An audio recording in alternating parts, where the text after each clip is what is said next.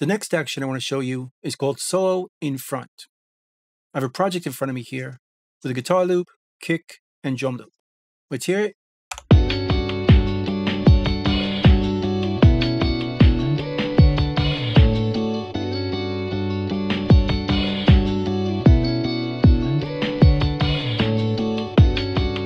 And to hear each track separately, we could use the solo button right here.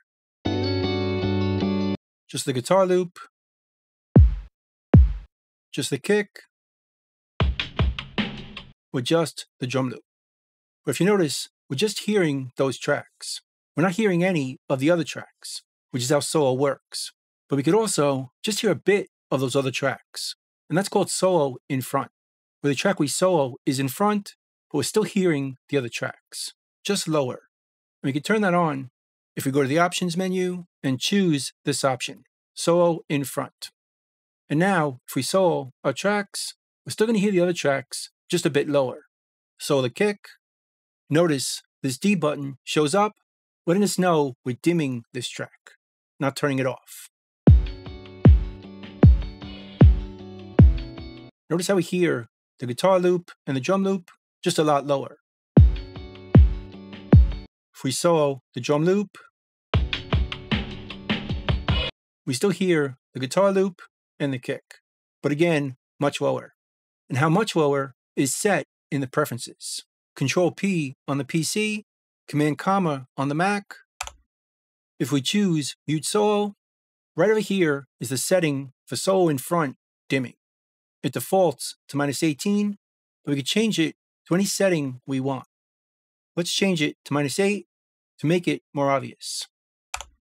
So now, if we solo the kick, these other tracks are going to be -8 lower.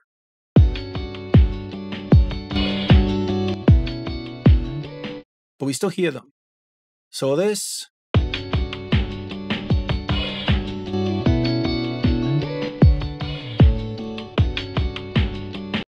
So we can still hear our tracks in context, with the other tracks much lower.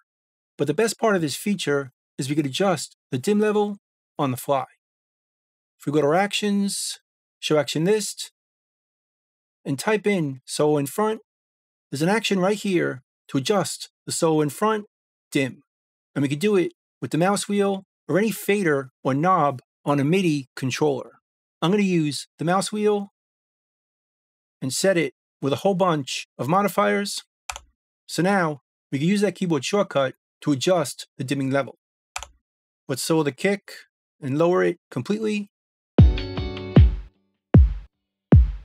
And we just hear the kick. Now we can bring it up slowly to taste.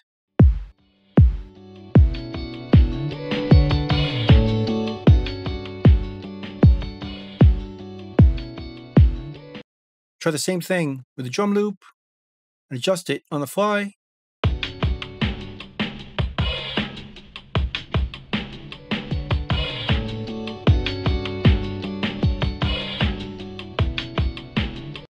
Or the guitar loop.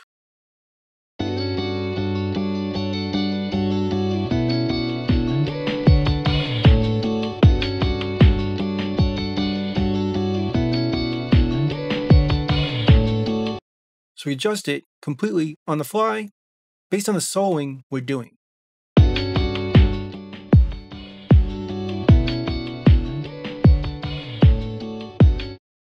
So we can hear the track in context with all the other tracks just dimmed, not completely muted.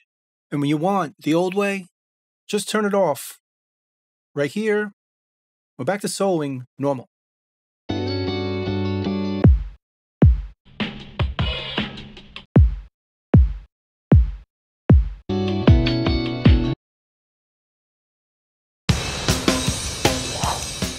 Hope you learned something, hope you could use it, and I'll see you next time. Thanks.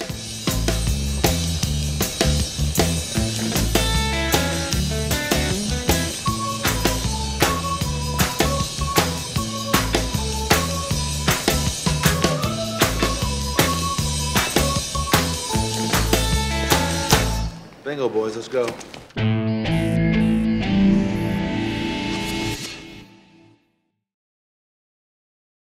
Bye.